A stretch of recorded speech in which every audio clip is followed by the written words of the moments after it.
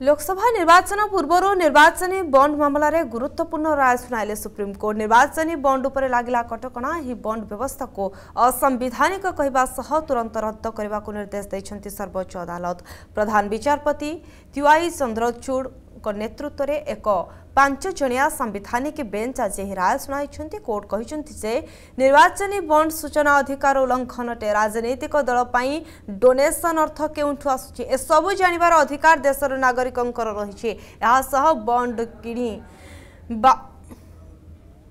क्षमा करिवे एहा सह बॉन्ड किणवा वालांक लिस्ट को मध्य सार्वजनीन करबा बाध्यतामूलक बोली कहचंती सर्वोच्च न्यायालय। They have also struck down the amendment made which allowed unlimited political contribution being made by companies to political parties.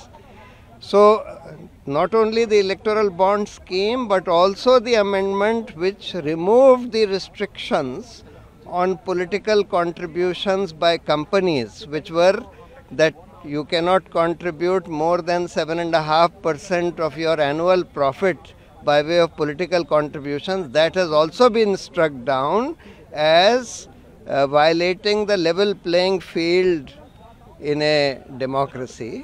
So the petitions filed by us have been comprehensively allowed by the Supreme Court. So they have also directed the State Bank of India to furnish complete information about who purchased the bonds, who encashed the bonds.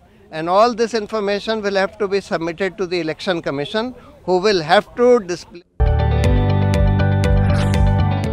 जदि आपंक आम भिडी भल लगा तेब आम channel को like, share और subscribe करने को जमा भी भूलु नहीं।